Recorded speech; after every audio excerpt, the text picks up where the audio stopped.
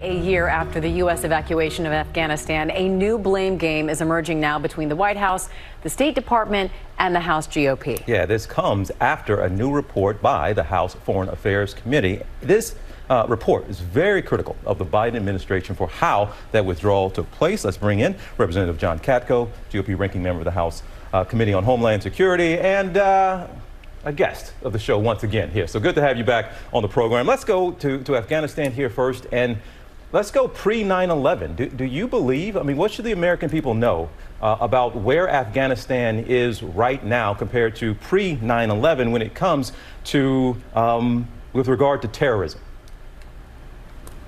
Well, good afternoon, my friends, and happy Friday Eve.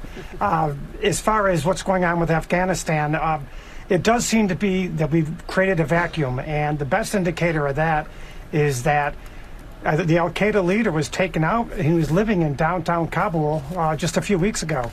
And one of their leading members of their government is a Haqqani network leader who was a terrorist group. And it seems like they're getting back to their pre-9/11 footing where terrorist groups are getting more comfortable living out in the open there.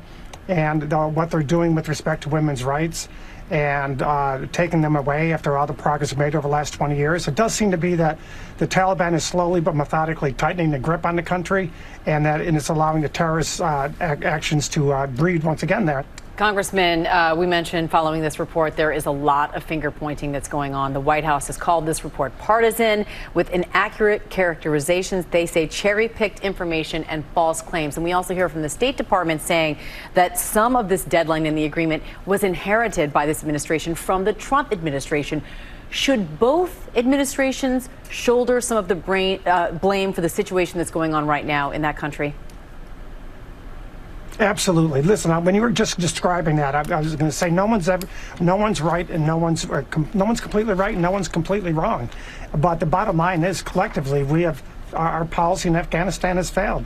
If you look at President Trump's decision to pull out of Afghanistan, I think a lot of people disagree with that, including myself. You keep a military presence there in a safe and effective manner and not engage going out proactively, but having that presence there that allows us to develop the intelligence networks, that's really important. I think that was a mistake to say we were going to pull out of that.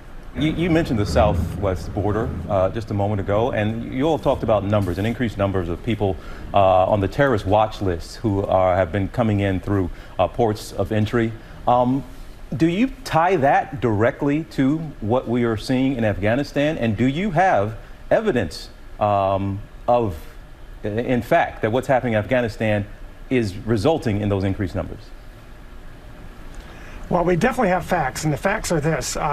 We've had 66 people on the terror watch list that have been seized at the southern border in the last year. 66. That's more than 10 times what we have, or more than 10 times that we've had in the last 5 years combined.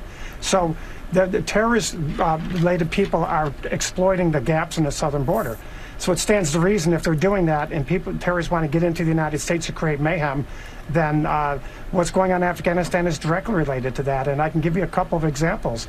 We disrupted a terror plot a few months ago that was involving the southwest border where they were going to come and assassinate former President Bush. We interrupted another terror plot in Virginia on the 4th of July where people that had come across into this country illegally were going to create a mass shooting incident at a fireworks display in Virginia. So there's definitely ties, and that's why FBI Director Christopher Wray is saying that there's serious security concerns. There really is a time we have to look at it globally. And again, instead of finger pointing, we just got to recognize the gaps and try and fill them. Hey, one thing, Congressman, those 66, do we know who they are and where they are? We do know who they are, and we do know where they're from. And just remember, though, there's documented because of the video surveillances on the borders that 900,000 or more individuals have come across the border and gotten away. So the people that we've seized, it stands to reason that an equal number are probably into this country. And that is a ticking time bomb. That's something that keeps me up a lot at night, that's for sure. Well, Congressman John Katko, we certainly appreciate you being with us today. We know you've been a friend of the show, and we appreciate your insight. And thanks for being here today. Anytime, my friends. Thank you very much. Well, hey there, GMA fans. Robin Roberts here. Thanks for checking out our YouTube channel. Lots of great stuff here. So go on, click the subscribe button right over here. to get more of awesome videos and content from GMA every day, anytime. We thank you for watching, and we'll see you in the morning on GMA.